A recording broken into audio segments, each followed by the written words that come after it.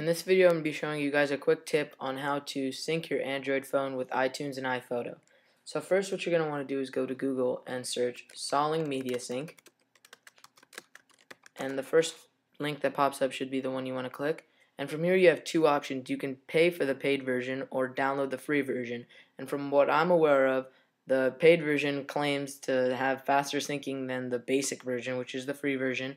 But for me, the free version is enough. I synced 370 songs in 13 minutes, which was great, and especially it's amazing since it's a free alternative to many apps that you have to pay for, like the missing sync.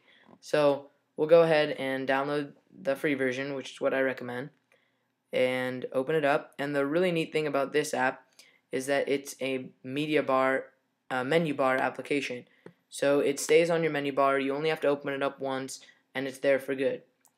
So once you've downloaded it and you can see the icon on your menu bar, you're going to want to just mount your phone. Once your phone is mounted, it's pretty easy from here. You'll see a pop-up window appear, which should appear any second now, and it will notify you that your Android phone's been detected.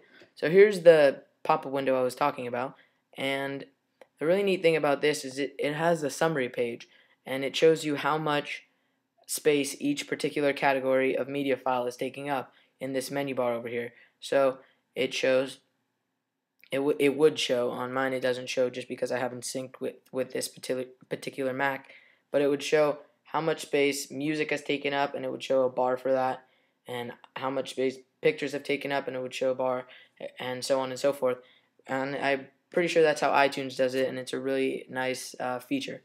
So what you guys really want to know is how to sync with music. So you're going to want to go up to this music tab, click that, and make sure all songs and playlists are checked, or you can go ahead and just select the playlist you want to sync, and you would just click the sync button and it would sync. For me, I don't need to sync just because there are no changes that I have had in my iTunes library. So I hope you guys enjoy this video. Please subscribe for more just get updated with my videos, and rate this video please and comment below. Thanks for watching, and I'll see you guys in the next video.